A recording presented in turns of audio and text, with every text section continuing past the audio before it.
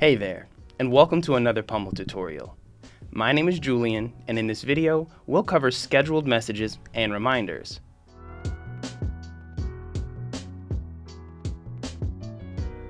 For this video, we'll cover the most effective uses for this feature using a marketing website launch as an example.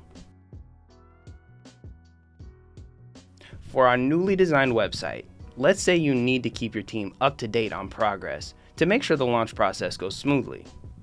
Sometimes you might get caught working late and you'll want your team to see progress first thing in the morning. Now is a perfect time to make use of scheduling a message on Pumble. Here, you can choose either the next morning, the following week if you're sending a message on the weekend, or a custom time. When choosing the custom time option, a window will appear where you can set the date and time of your message.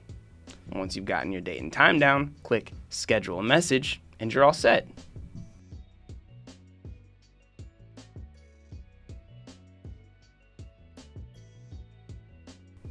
You'll find that scheduling your messages is a big help when planning ahead and will free up a lot of time.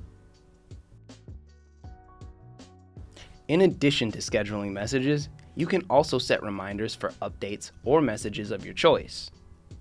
When hovering over a message or update, select the three dots menu and go to Remind Me About This. You'll have a bunch of different time options to choose from, including a custom time option as well. Pumble will send you a reminder at the specified time to ensure that important tasks are not overlooked. And that's all there is to it. Scheduling and planning for a website launch made super easy with scheduling messages and setting reminders. Thanks again for watching this tutorial.